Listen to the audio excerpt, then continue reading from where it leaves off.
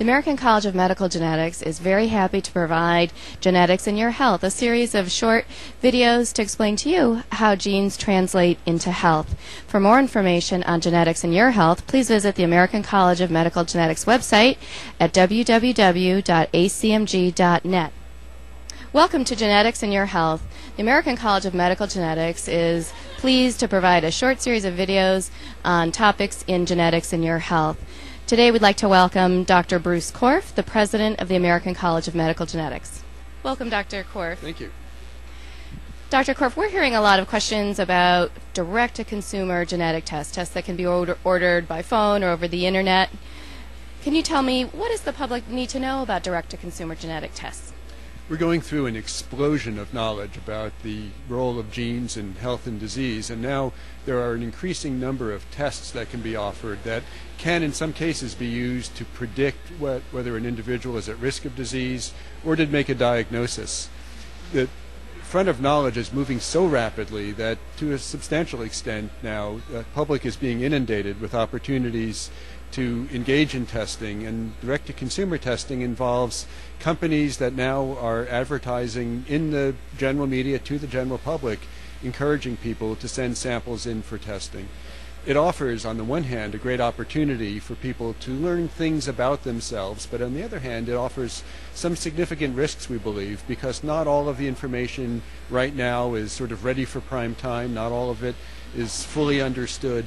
And I think the complexity of this is very easy to underestimate. And because of that, I think there's a real need for professional involvement for healthcare professionals who are sophisticated about genetics and genomics, who can help interpret the information that people will be otherwise potentially overwhelmed with. Dr. Korf, we're hearing about tests, everything from whether you'll excel in sports to whether you might go bald or to find your perfect mate. How can the public get some advice on whether a direct-to-consumer genetic test or any genetic test is right for them?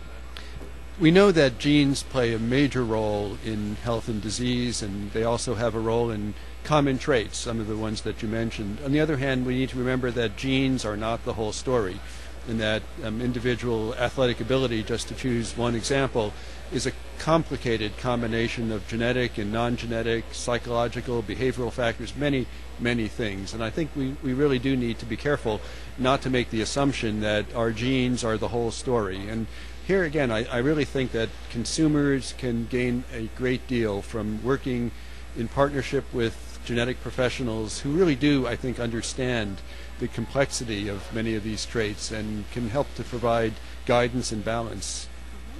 Are there any tips or guidelines that the public might be able to go to for more information on evaluating a direct-to-consumer genetic test?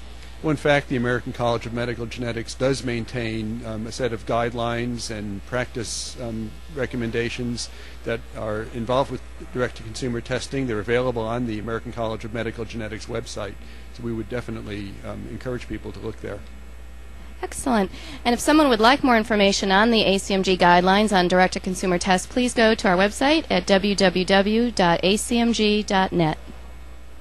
Thank you for watching our segment on Genetics in Your Health.